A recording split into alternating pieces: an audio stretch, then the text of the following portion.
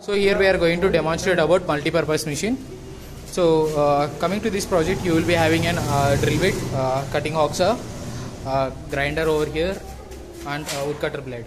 So here you can see an half HP motor connected to an AC power supply. So when we turn on the kit, this pulley starts to move in a circular motion, and according to that we can find an 20 mm right shaft rod which is connected to a drill check, and grinding wheel starts to rotate in a circular motion.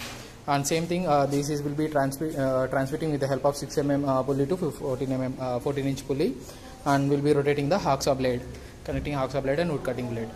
So when we turn on this kit, this starts to move in a circular motion, which is converting into slider crank mechanism, and this is how it is going to work. So let us see the demonstration how it works. So when you turn on the kit, so when we place the wood over here, so we start to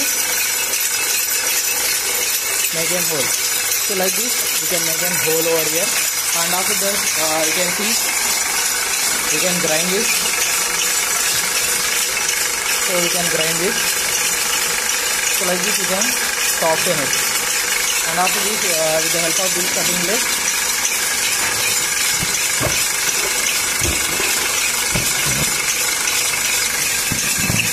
so like this you can cut the wood, and with the help of this cutting hacksaw, so here you can see the cutting hacksaw which is going to cut the wood. So this is an limiting point. So at this point it starts to limit. So this is how our cutting machine is going to be work. Thank you.